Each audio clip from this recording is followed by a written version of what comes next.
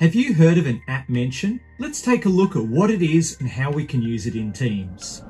An app mention is a simple way of tagging or calling someone's attention to what you have written. If you're in a team with 20 people, how do you make sure that the correct people get notified to read your post? We mostly use the app mention in the Teams part of Teams, in conversations in channels, but it can also be useful in larger group chats. Let's jump into a conversation we're having in Teams. You can see that we have multiple people that are part of this conversation, but I want to draw the attention of one particular person to my comment, so I type the @ symbol. Teams will show me a drop-down list with my top 5 most mentioned people in this channel or chat. If the person's name isn't there, then simply start typing it and it will appear, provided that they are a member of the chat or channel.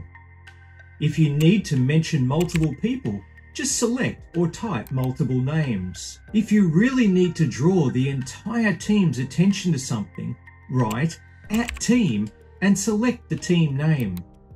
Be careful with using @team, because if you overuse it, people will stop paying attention to you.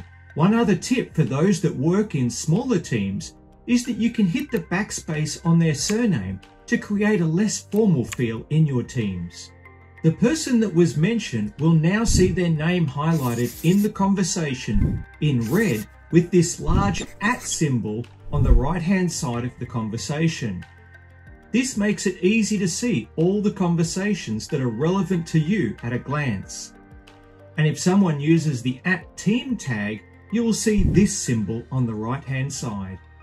And depending on their notification settings, they might also get a pop-up banner and a badge in their activity feed. Learning how to manage and control notifications in Teams is essential, and we'll show you how to do that in an upcoming video. So make sure that you're subscribed and hit that bell icon.